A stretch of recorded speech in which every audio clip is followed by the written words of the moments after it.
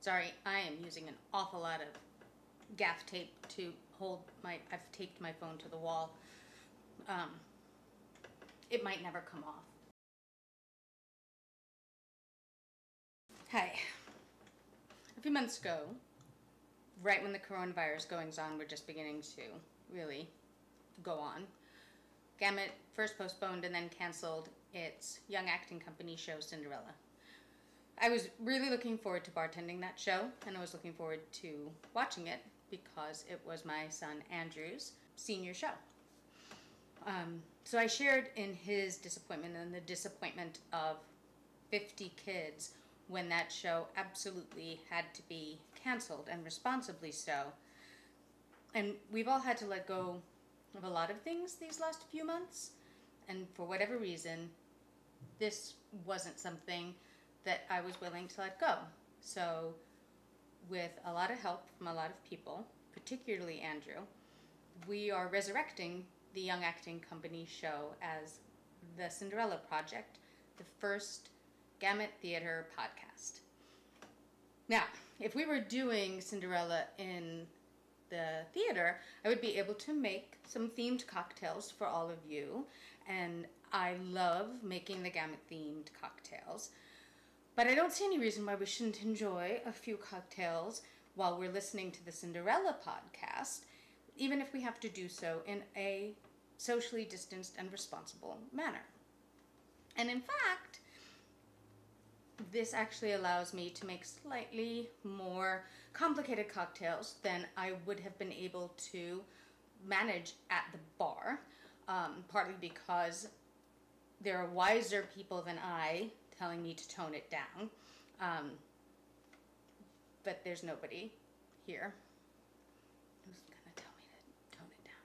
So I've got 3 cocktails, plus possibly a bonus cocktail depending on how things work out, that I'd like to show you how to make, and I hope that when we release the first episode of the Cinderella Project on Friday, July 24th, you'll make one of these and sit with me and listen to the work of 50 kids who all managed to create something rather wonderful. That's what we're gonna do, is we're gonna make some fun Cinderella drinks. Okay? Alright, so the first Cinderella drink I'd like to make is actually a drink I found online called Cinderella, because that's often the place we start when we're looking to make a themed cocktail for one of our shows, is we start to Google around and see if there's anything online that corresponds to the show. And there is a Cinderella mocktail already in existence, so I thought I would make that for you today. Alright, let's start with the Cinderella.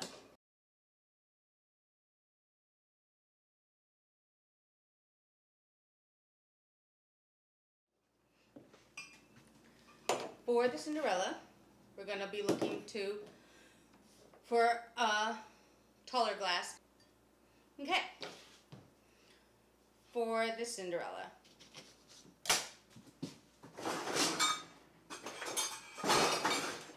you are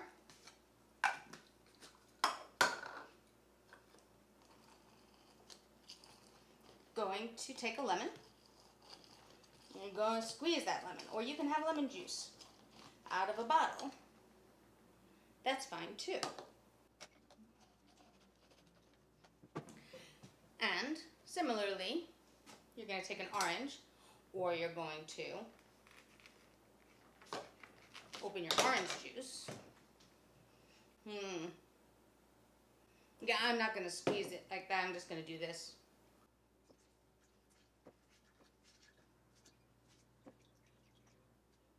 Alright, that was a good bit messy, so we're just going to maybe reset. One sec.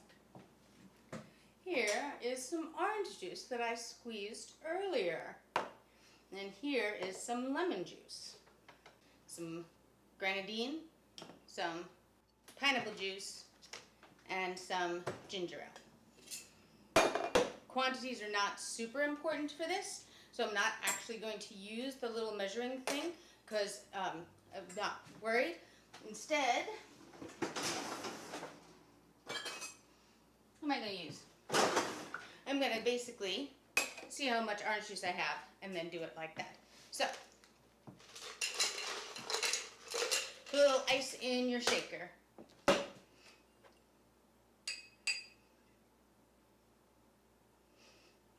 Put 1 part orange juice. Oh, perfect. 1 part lemon juice. 1 part pineapple juice.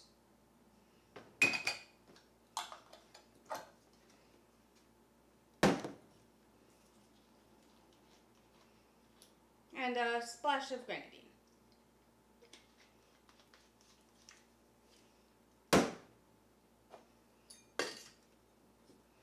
And shake that up. Okay. A little bit of ice in your glass.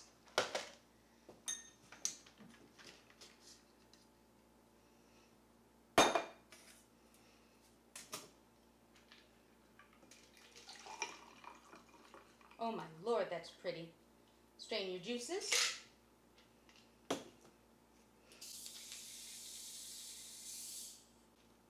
And top it up with ginger ale. And if you wanted to turn this mocktail into a cocktail, you can just add your spirit of choice. I think with all this goings on, you're probably looking for something like white rum or vodka. All right, let's give it a taste. Oh, that's good. So, having the fresh lemon juice and in equal quantities to the orange and the pineapple means that even with the ginger ale, this is not too sweet. Make Cinderellas for the whole family. That's fabulous. All right, that's 1 cocktail down. Okay, the second of 3 Cinderella-themed drinks we're going to make is called the Godmother. And the Godmother uses a rather wonderful ingredient, which I will explain how to make, called oleosaccharum, which is a terrible name for a rather wonderful thing. Oleosaccharum basically means oily sugar, which is what it is. So we'll just pause for a minute and I'll explain how you can make your own oleosaccharum, and then we'll come back and make the cocktail. I'm putting the orange peel in my little bowl, and I'm going to do the other one. So, depending on how precious you want to be about it, this is a little better than like this, because the more white stuff that you leave on the peel, the more likely the result is to be a little bitter. Where I read about this was called a trash cocktail, and the idea was that as you ate your oranges or squeezed your lemons over your chicken or fish, you would save all your citrus peels over the course of a week, maybe in like a plastic bag in the fridge. And then you would come to the next stage. So we're doing this as a special process in and of itself, but we don't have to. We could just be using the peels that we'd taken off our clementines and our lemons. In fact, I think maybe I'm gonna go add a lemon to this. I brought a lime too.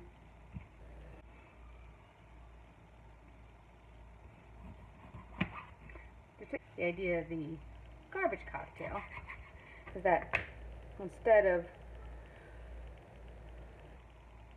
throwing it out,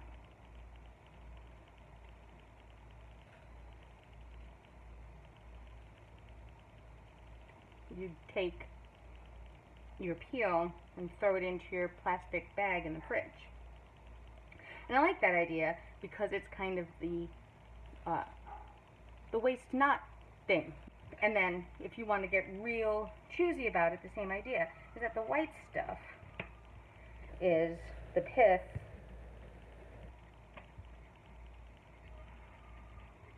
And that can make things bitter. So you could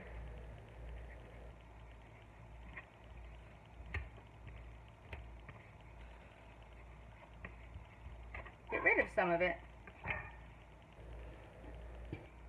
Like that.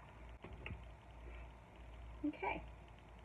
And now, if I had a fairy godmother, or if I were a fairy godmother, which would be even handier, let's fairy godmother this stuff.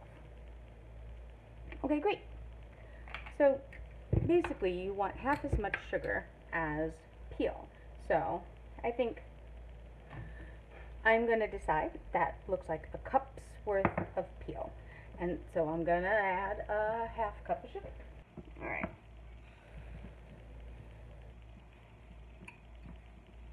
I'm just turning the peel around and around in about a third of a cup of sugar.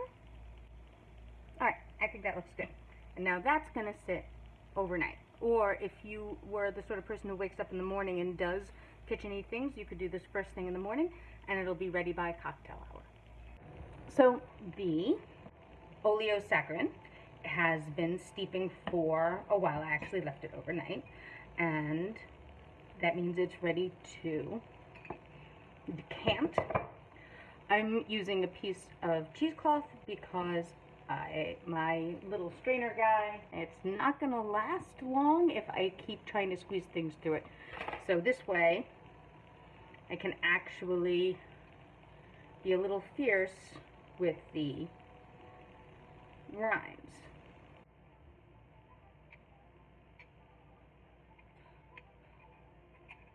I might not pause and do it now, but I'm probably going to take a spatula to that in a minute because I don't want to lose any of this good stuff.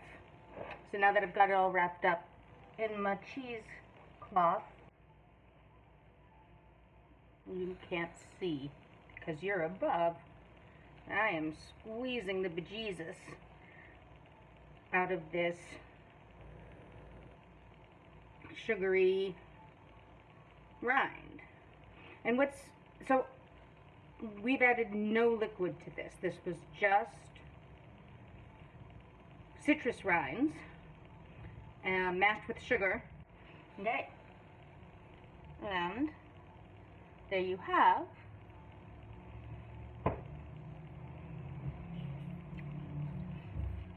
some very, very, very wonderful sweet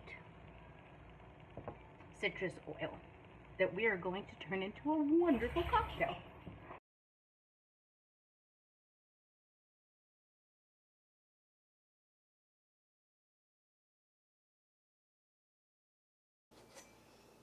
All right, so now that you've got your oleosaccharin, we're going to take a glass, get yourself a little bit of ice, and maybe 2 teaspoons of oleosaccharin. Then, if you've got Campari, you should use Campari. We don't have Campari because the liquor store was out, but we do have Martini and Rossi Bitter, which is pretty much the same thing. So, the proportions here are based entirely on how used you are to drinking Campari, which is a wonderfully aromatic but somewhat bitter liqueur. So if you are committed, if you're a Negroni drinker, start with maybe 1 part Campari to 2 parts soda. If you are just dipping a toe in the Campari waters, try 1 to 4 or even 1 to 6.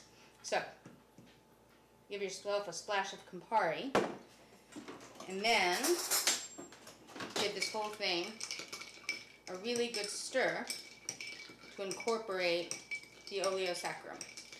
So Campari has an orange base, which means that using the oleosaccharin really brings up that in particular flavor really well. And it's a wonderful way to, again, slightly sweeten it, make it a little less bitter, make it a little more refreshing. And then once you've got your oleo sacrum incorporated into your Campari or your Martini and Rossi bitter, top up with soda. This is called the Godmother for two reasons. One is because Martini is Italian and Godmother sounds a little Italian, but also because it looks so benign and there's just a little surprise when you dip into it. I can't find a straw, so I'm just going to try it as is.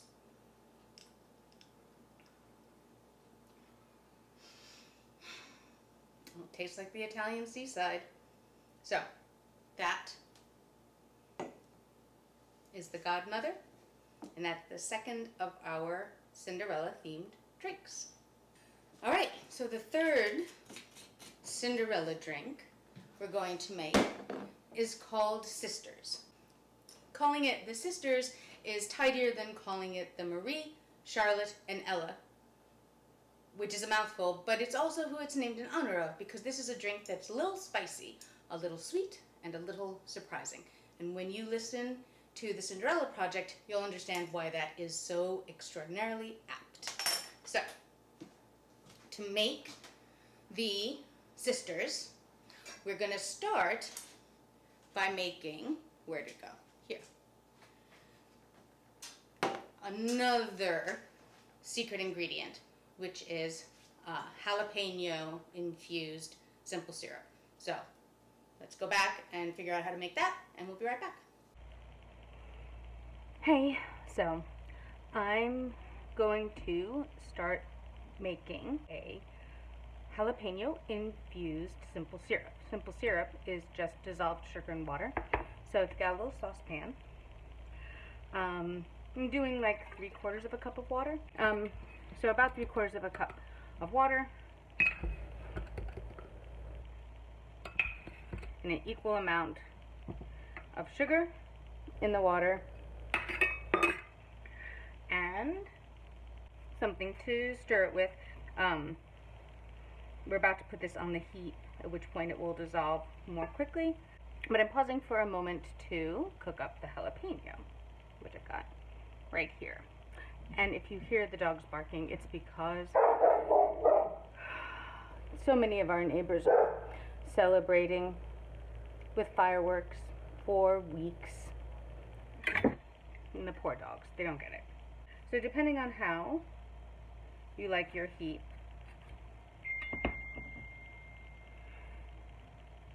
you can choose to leave in the seeds or remove them. The more seeds, the more heat. So I'm probably going to leave in the seeds because part of the point of this in particular cocktail is that it is both sweet and spicy. But if you were going to take out the seeds, you can cut it in half like this. Take the guys out like that. And then you can just go, or what we're going to do here.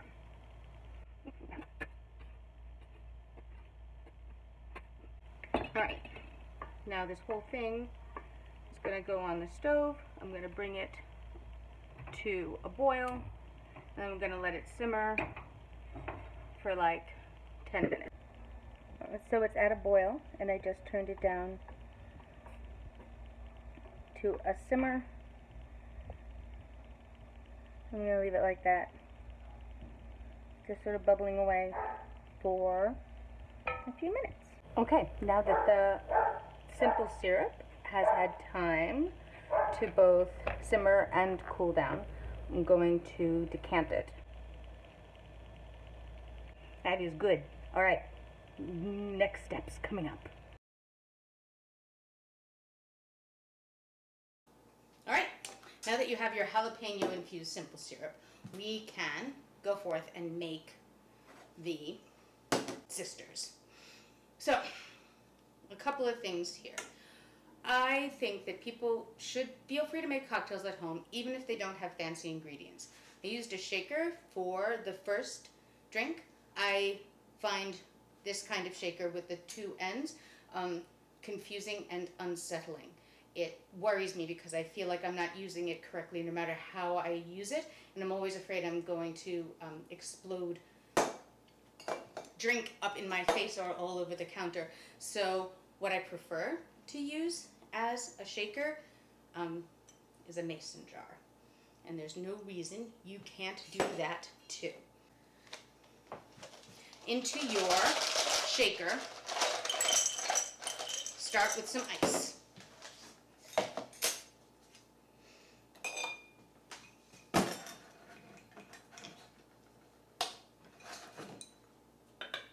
Going to put in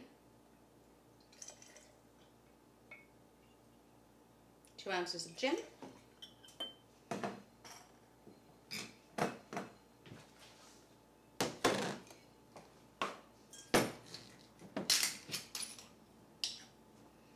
two ounces of elderflower liqueur.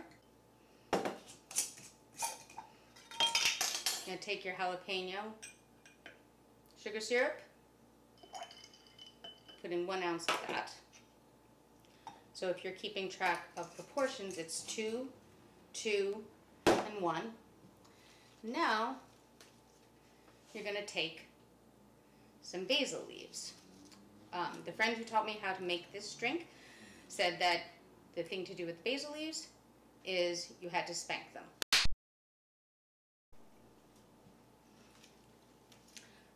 To release the oils. I don't know if you do or not, but it's very satisfying, so I recommend it. 2 basil leaves. Put your top on your shaker and shake away. Now, if you don't want to make jalapeno infused sugar syrup, you can actually add jalapenos at this stage. You can put in a couple of slices of jalapeno with your gin and your elderflower and your basil, and it will be almost as good, but the jalapeno flavor won't be as strong. If you make jalapeno syrup and you want even more jalapeno flavor, you can put in a couple of slices of jalapeno at this stage as well.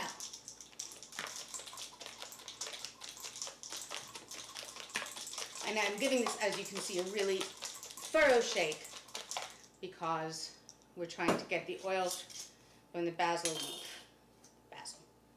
leaves to really release. Okay, so if you have a martini glass, you can use it.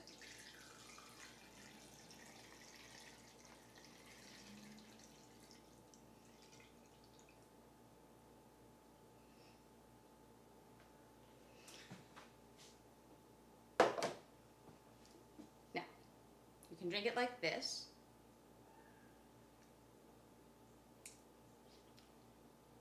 And it is meant to be sipped slowly because, oh my goodness, that's good. It's a lot of drink in a little glass. Or we can make this a little bit more summer friendly this way. You have ice in your glass.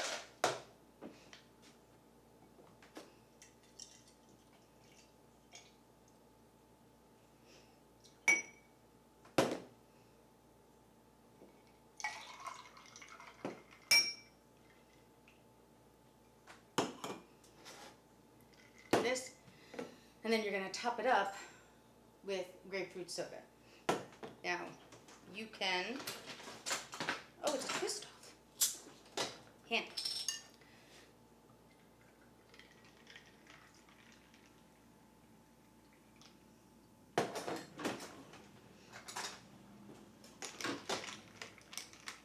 Adding the grapefruit soda not only dilutes it a little bit and makes it an easier summer afternoon kind of drink, but it also sweetens it just a bit.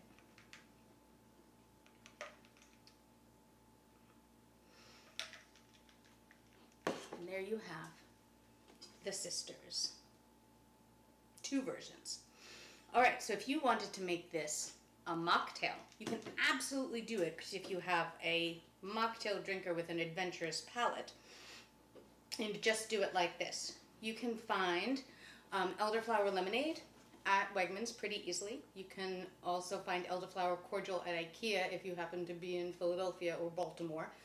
And I suspect we could find it more locally, I just haven't seen it. So you can take elderflower cordial, 1 measure of elderflower cordial, 1 of jalapeno simple syrup, top it up with grapefruit soda, and you have a sweet and sharp and spicy mocktail.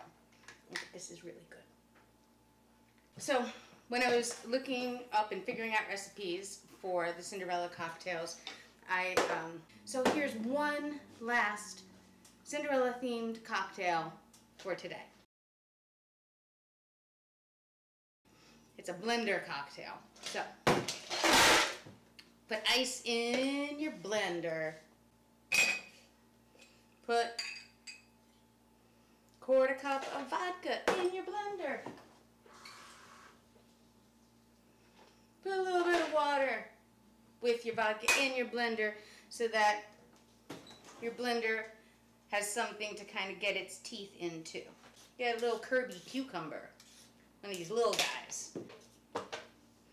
Okay. You put your cucumber in your blender. Get a lime. Squeeze your lime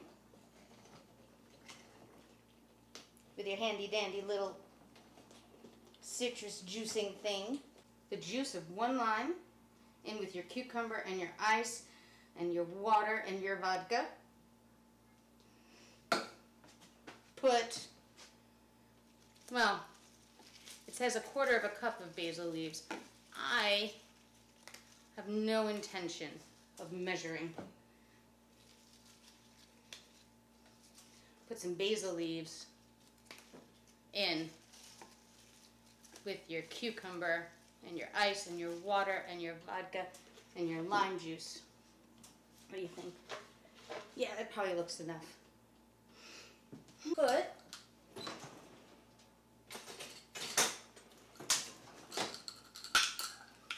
three tablespoons of sugar in with your cucumber and your basil and your ice and your vodka and your lime juice.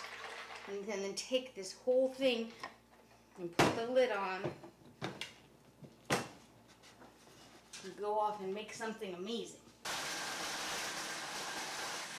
Oh my Lord. I'm running out of glasses. This is a 2-person drink, okay? This is not just for 1.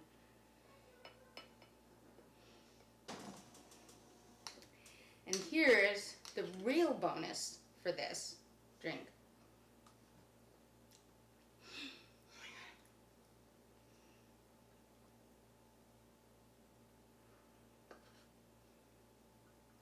Is that you get to name it.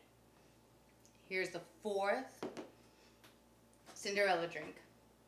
It is green, it is herby, it is cooling, it is vodka-y, and it's wonderful.